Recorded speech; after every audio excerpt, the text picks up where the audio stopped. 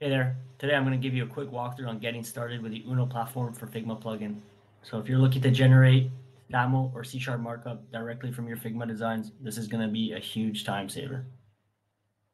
So let's get started.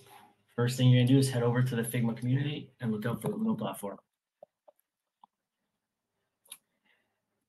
If you already have the plugin, you can start new, and you're just looking to start a new project, you can go to the Uno Material Toolkit and open it in Figma.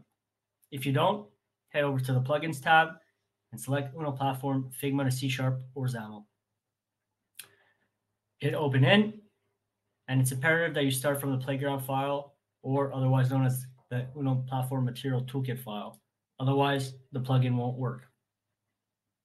Once you launch the plugin or your file, you'll be greeted with an example app, which you can use to play around with, get comfortable, get familiar with the plugin. And if you don't know how to use the plugin, what you're going to want to do is just select any screen you have, hit run on the plugin. Once it's loaded, you're going to just want to hit refresh.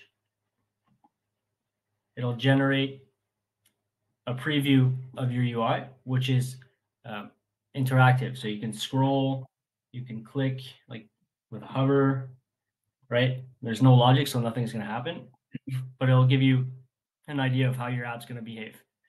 Then in the tab next to it, this is where you're going to find your code. So you'll have your XAML here, which you can also alternate between with C# markup. And once you're ready to bring your UI to your IDE, all you have to do is hit copy down here. It'll copy the code to your clipboard, and you can just paste it in your app. And that's how you get started with the Uno platform for Figma plugin.